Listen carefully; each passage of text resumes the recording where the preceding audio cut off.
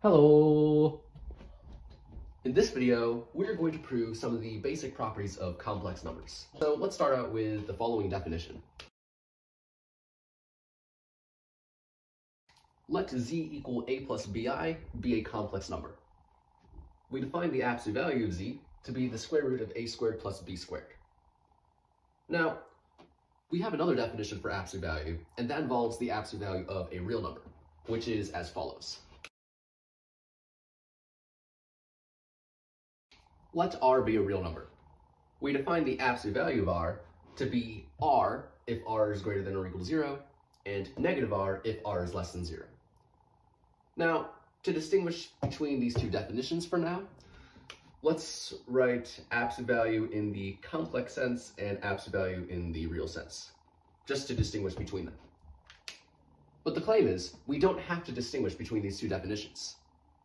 In other words, we claim for every real number r, the absolute value of r in the real sense is equal to absolute value of r in the complex sense.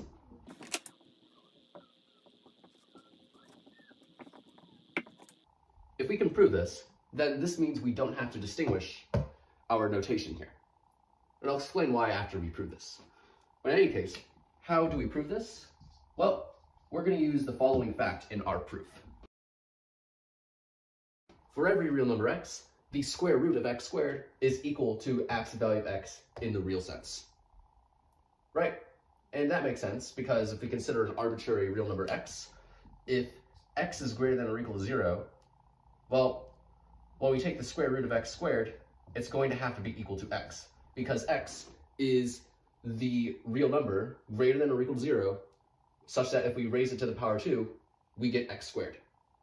Therefore, the square root of x squared must be equal to x. On the other hand, if x is less than 0, then the square root of x squared must be equal to negative x, because in this case, the negative x will be greater than 0. And if we do negative x squared, we get x squared. So, square root of x squared must be equal to negative x. Now, if x is greater than or equal to 0, x is the absolute value of x. If x is less than 0, the negative x is absolute value of x. So, that's essentially why this is true. But in any case, we're going to use this fact to prove our claim. So how do we prove our claim? Well, since we're trying to prove a statement about every real number, let's give ourselves an arbitrary real number. From here, we want to prove absolute value of r in the real sense is equal to absolute value of r in the complex sense. Now, we can think of r as a complex number. R is just r plus 0i. And with this, we can apply the definition of complex absolute value, right? Absolute value of r in the complex sense is just the square root of r squared plus 0 squared. But then, r squared plus 0 squared is just r squared. And by our preliminary result, the square root of r squared is absolute value of r in the real sense. So we have shown that absolute value of r in the real sense is equal to absolute value of r in the complex sense, which is exactly what we wanted to show. So this proves our claim.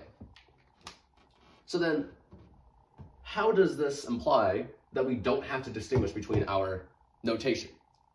Well, if we consider any complex number w, and we want to speak of the absolute value of w, well, first of all, if w is not a real number, then we could only possibly be referring to this definition. On the other hand, if w is a real number, then we could be referring to this definition or this definition. So then, which definition are we referring to? Well, it doesn't matter which definition we're referring to, because both values from the definitions are equal. So, I don't have to specify whether or not this is absolute value of r in the real sense or absolute value of r in the complex sense, because no matter which one it is, they're both equal. So I might as well just say the absolute value of w, rather than absolute value of w in the real sense or complex sense. So, we don't have to distinguish our notation here. They yield the same value anyways. And so, yeah. Next, we have another definition. Let z equal a plus bi be a complex number. We define the conjugate of z, or z bar, to be a minus bi. So really you just switch the plus sign to a minus sign, and that is it. So now, the claim is the following. Let z be a complex number. Then z times z bar is an element of the real numbers which are greater than or equal to 0. And in fact, the absolute value of z is equal to the square root of z times z bar. Okay, so let's prove this. So first, we're going to say that the complex number z that we're working with is z equals a plus bi. And now, we're first going to show that z times z bar is an element of the real numbers which are greater than or equal to 0. Now, first of all, by definition of the complex conjugate, since z equals a plus bi, z bar is equal to a minus bi.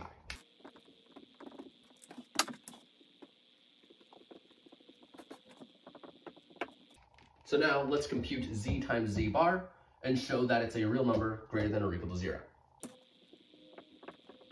Now, performing z times z bar, we're really just performing a plus bi times a minus bi.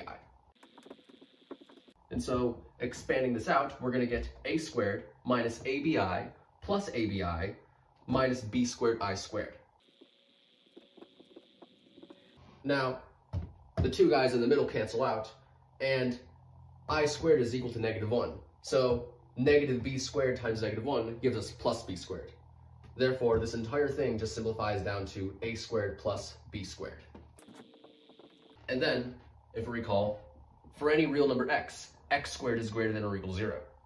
So in particular, a squared is greater than or equal to 0, and b squared is greater than or equal to 0, therefore their sum is greater than or equal to 0. So this is an element of the real numbers greater than or equal to 0. And so, we have shown that z times z bar is an element of the real numbers greater than or equal to 0. And now, because we've shown z times z bar is equal to a squared plus b squared, it's not difficult to show that this is true, right? By definition of absolute value, we know that the absolute value of z is square root of a squared plus b squared.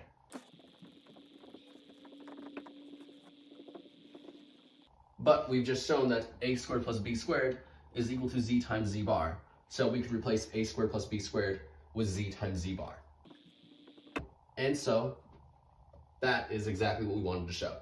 So this completes the proof.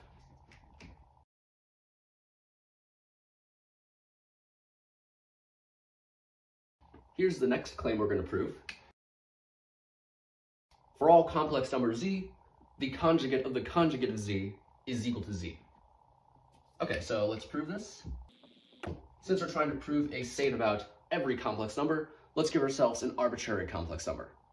We'll call it z equals a plus bi. So then, by definition of complex conjugate, we know that z bar is equal to a minus bi.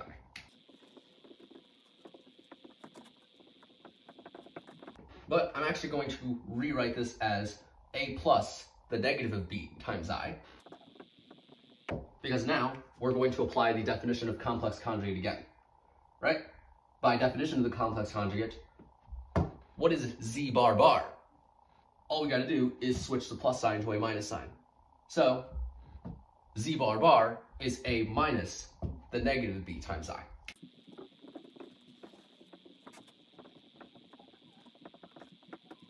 Right? But then the two negatives cancel out. This is just left with a plus bi, right? And that's equal to z. So we get z bar bar is equal to z, which is exactly what we wanted to prove. So this completes the proof.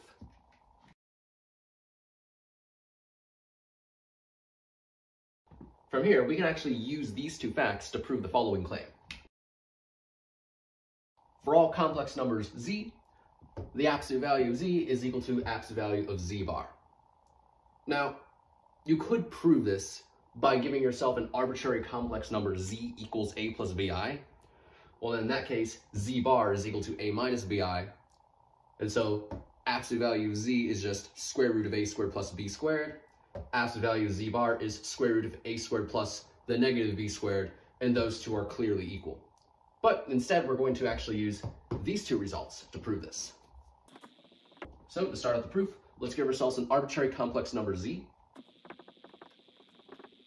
Notice I'm not expressing it into real and imaginary components because we're not going to need it. Now we're going to show that absolute value of z squared is equal to absolute value of z conjugate squared. So what is absolute value of z squared? Well, going to the fact we prove here, if we square both sides, we get absolute value of z squared equals z times z bar. But by the second fact we proved, we know that z is equal to z bar bar. Next, I'm actually going to swap these two around. But then we just apply the first fact again, right? Z bar times z bar bar is really just equal to absolute value of z bar squared. Because all we're doing is we're taking z to be z bar. Well then z becomes z bar becomes z bar bar. Square both sides, you get this. And so we have shown that absolute value of z squared is equal to absolute value of z bar squared. Well, it follows that the square root of these two guys must be equal. So in other words, absolute value of z is equal to absolute value of z bar. And so this completes the proof.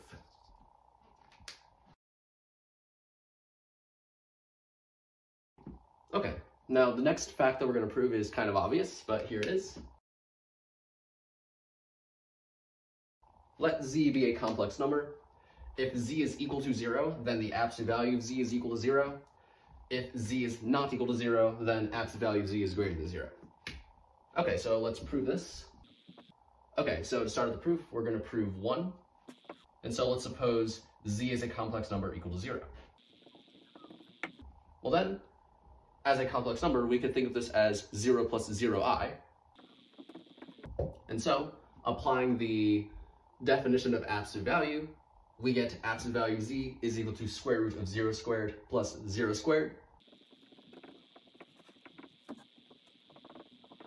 That's just 0.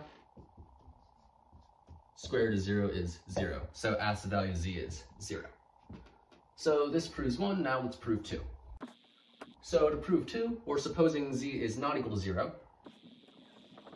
And to prove this, let's suppose that z is written in the form a plus bi.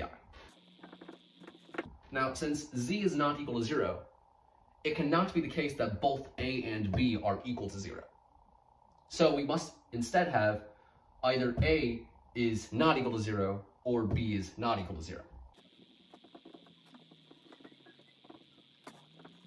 In either case, we're going to show that the absolute value of z is greater than 0. So let's start with case 1 where a is not equal to 0.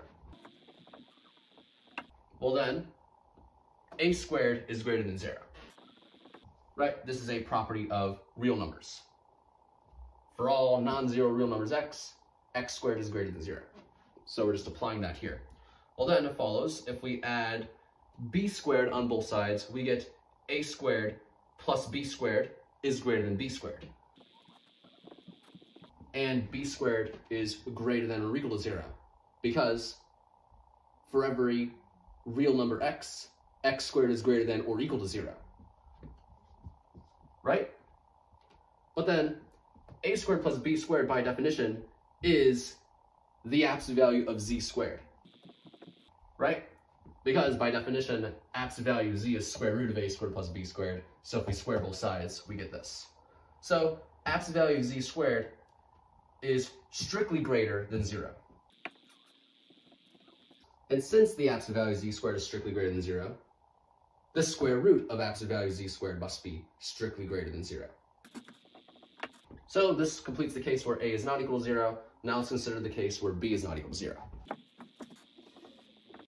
In this case, you're going to get a similar argument. Since b is not equal to 0, b squared must be strictly greater than 0. So now, if we add a squared to both sides, we get a squared plus b squared is strictly bigger than a squared. And we know a squared is greater than or equal to 0, because any real number squared is greater than or equal to 0.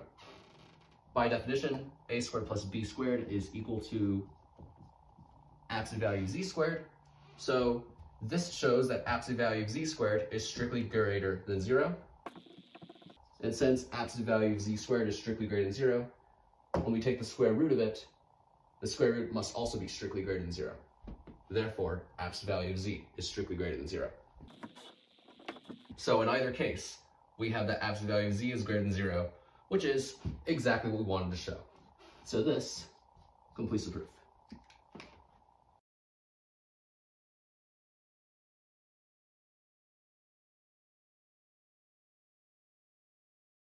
Next, we're going to prove facts regarding the real part and imaginary parts of a complex number. Let z be a complex number, then the real part of z is equal to z plus z bar over 2, and the imaginary part of z is equal to z minus z bar over 2i. Okay, so how do we prove this? Well, let's just give ourselves a complex number z equals a plus bi. Now, in this case, we know that z bar is equal to a minus bi, the real part of z is a, and the imaginary part of z is b. So first, we're going to show if we simplify this expression, it reduces down to a, and then we're going to show if we simplify this expression, it reduces down to b. So let's start out by simplifying this expression down to a. So what can we say? Well, we know that z is equal to a plus bi, and z bar is equal to a minus bi, so we can just perform those two substitutions. Now, we could immediately see that the numerator simplifies down to 2a, but just to really emphasize that, I'm going to group together the real parts, a plus a, and the imaginary parts, bi minus bi. And so now, I'm just going to say this simplifies down to 2a, so we get 2a over 2, and that's just equal to a. So this expression simplifies down to a, which we know is equal to the real part of z. And so we have shown that the real part of z is equal to z plus z bar over 2. So that proves this.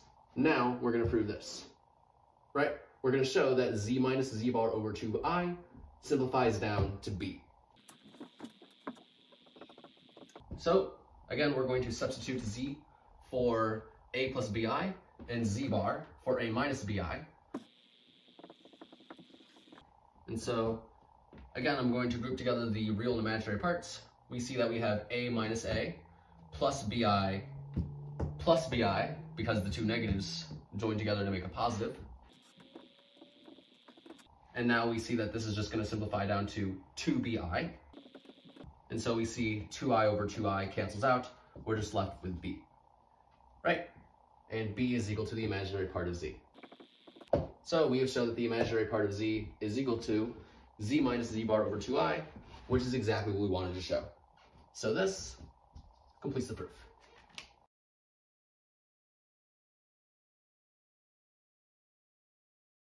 Okay, so now we're going to prove the addition, subtraction, multiplication, and division rule for complex conjugate.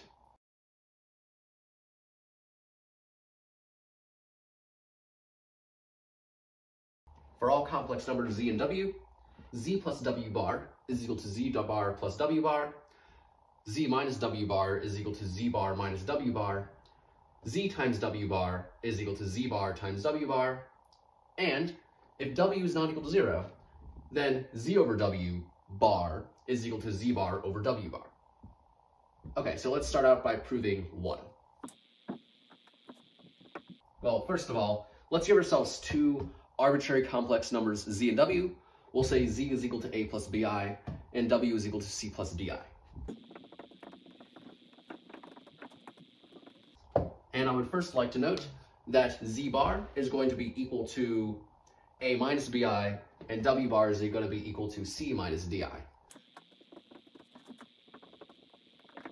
Okay, so now let's proceed to prove 1, 2, 3, and 4.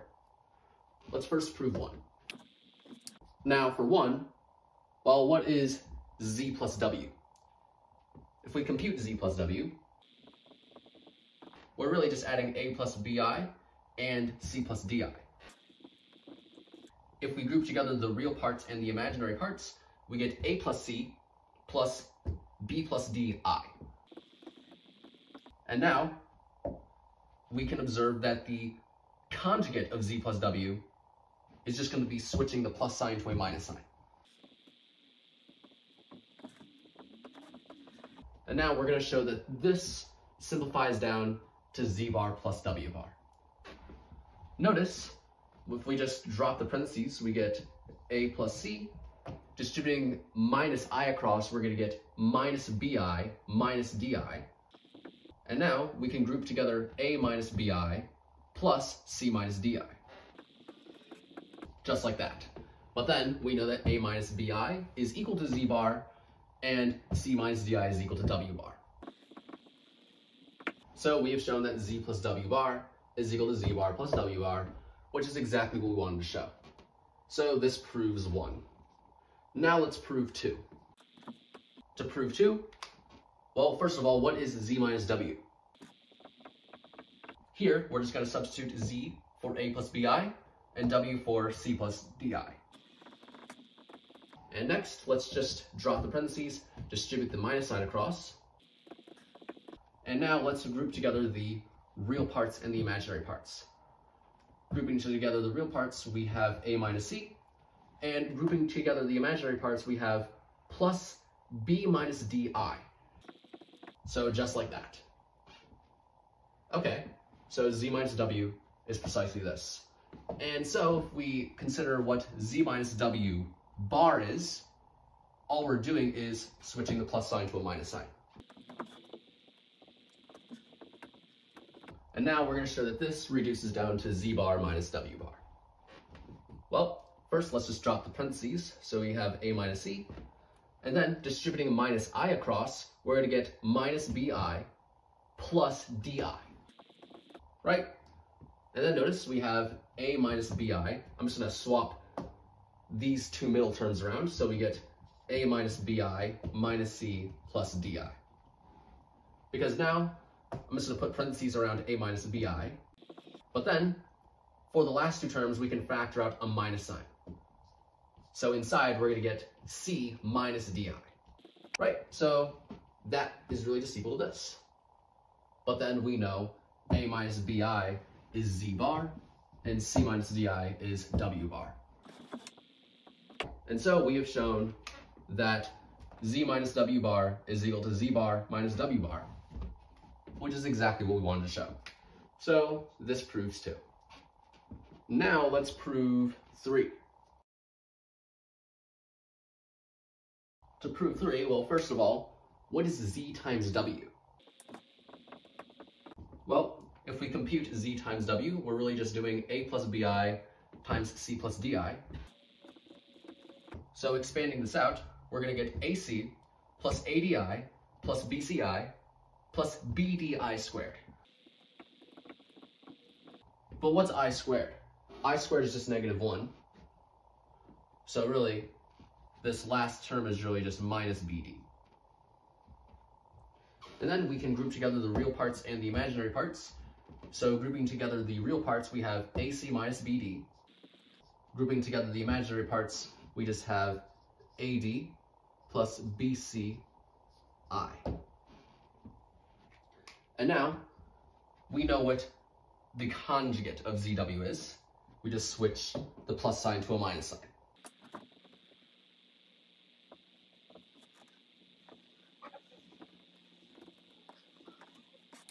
So just like that. But now we want to show that zw bar is equal to z bar times w bar. And what we're going to actually do is we're going to start with z bar times w bar. And we're going to show that this guy is equal to this. So what is z bar times w bar?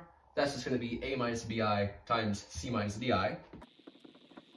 And now, expanding this out, we're going to get ac minus adi minus bci plus bdi squared. But again, I squared is just equal to -1, so this last term is just minus bd.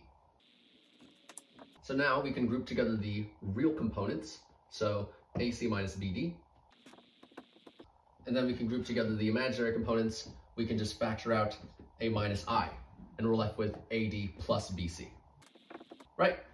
And that is precisely equal to Z times W bar. So we have shown that Z times W bar is equal to Z bar times W bar, which is exactly what we wanted. So this proves 3. So now we're going to prove 4. We have a condition for number 4, and it's that W is not equal to 0. And this condition makes sense, because since W is not equal to 0, we're able to divide by W. So the complex number Z divided by W makes sense. But then, how do we know the right-hand expression makes sense? Well, since W is not equal to 0, we know that the absolute value of W is greater than 0. But the absolute value of W is equal to the absolute value of W bar, so that implies absolute value of W bar is greater than 0. Therefore, it cannot be the case that W bar is equal to 0, because if W bar was equal to 0, then the absolute value of W bar would be equal to 0, which contradicts the fact that absolute value of W bar is greater than 0. Therefore, W bar must be not equal to 0, so we can divide by W bar. So the right-hand expression makes sense as well. So the point is, since W is not equal to 0, we can make sense out of these two expressions. So it makes sense to ask ourselves whether or not these two expressions are equal to each other. And so now we're going to prove that. So let's suppose that W is not equal to 0. And now we're going to show, well, first of all, what is Z divided by W? Well, we'll replace Z with A plus BI and W with C plus DI. Okay, but then we're going to write this in the form A plus BI. Right, we're going to re-express this in this form. And to do that, all we have to do is multiply both the numerator and denominator by C minus DI. Okay, so then what happens if we do this? Well, in the denominator, if you multiply C plus DI times C minus DI, you're going to be left with C squared plus D squared. While in the numerator, if we expand this out, we're going to be left with AC minus ADI plus BCI minus BDI squared. But I squared is just equal to -1, so the last term is really just plus BD. So now in the numerator, if we just group together the real and imaginary parts, we're going to group together AC plus BD. And as for the imaginary parts, we have BC minus ADI. So then we can rewrite this as this guy over C squared plus D squared plus this guy over C squared plus D squared. So we have re-expressed Z over W in the form A plus BI. Just this, right? So now, what is the conjugate of Z over W? It's really just this with a plus sign switched to a minus sign.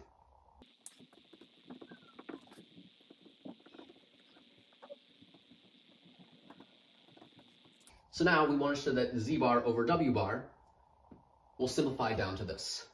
So let's do that. First of all, we'll replace Z bar with A minus BI and W bar with C minus DI. And now we're going to show that this guy is equal to this. And we can do that by writing this in the form A plus BI. Right, we can do that. So all we gotta do, we're gonna do basically what we did up here. We're going to multiply both the numerator and denominator, in this case, by C plus DI. If we do that, well then, again, in the denominator, this will simplify down to C squared plus D squared. In the numerator, we'll just expand that out. We'll get AC plus ADI minus BCI minus BDI squared. Now, I squared is just equal to -1, So we know that the last term is really just going to be plus BD. So now if we group together the real and imaginary parts, well, as for the real parts, we get AC plus BD. And as for the imaginary parts, notice we have minus BCI plus ADI. I'm going to factor out a minus I. So really, if we do that, well then in the parentheses, we're going to be left with BC minus AD. Right? So if you were to expand all this out, right, if you were to expand the numerator out, you would be left with this. And then we can split this up into two fractions. It's really just going to be this guy over c squared plus d squared minus this guy over c squared plus d squared. So just like that. But then this is precisely what we have here, which is equal to z over w bar. And so we have shown that z over w bar is equal to z bar over w bar, which is exactly what we wanted to show. And so this proves all four things.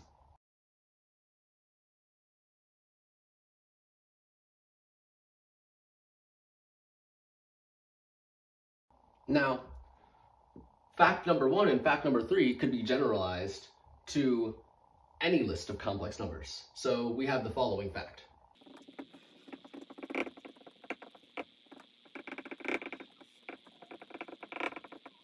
This, and also fact number 2, we get the similar thing for multiplication. Right, so that's what we get, right? You just use induction. Okay, so now let's prove another claim.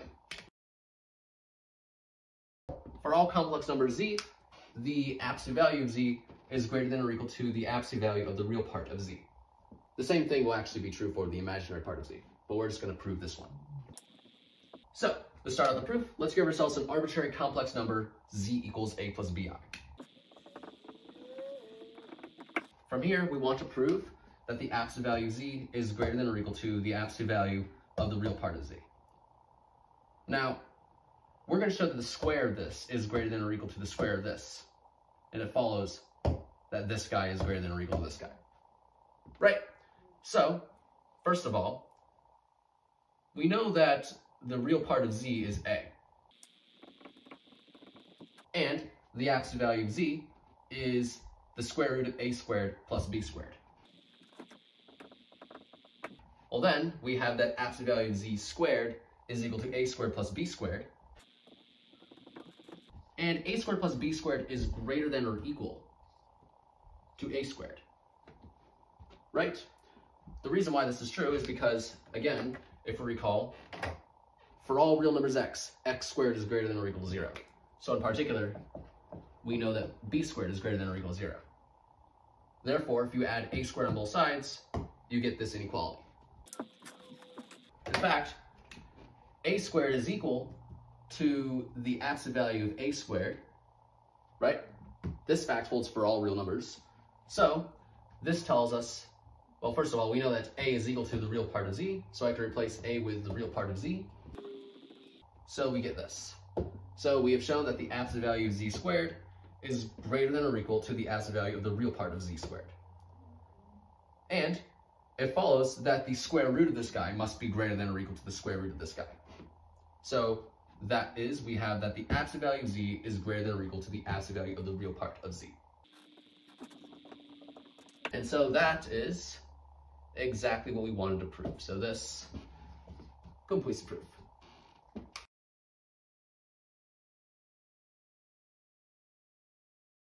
Okay, and that's actually as far as I wanted to go for this video.